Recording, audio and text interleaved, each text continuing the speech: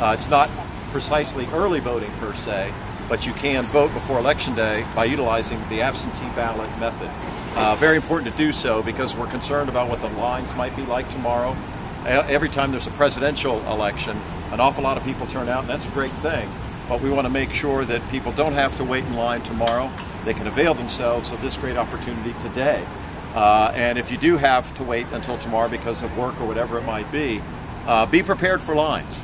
You know, come with a friend, make friends at the polling place, you know, bring a cooler, bring a sandwich, make yourself entertained while you wait to cast this precious vote, because it's important. And it makes a huge difference. People need to vote like their future depends on it, because it does, especially in this race. What we're doing today is, I think, showing that where there's a will, there's a way.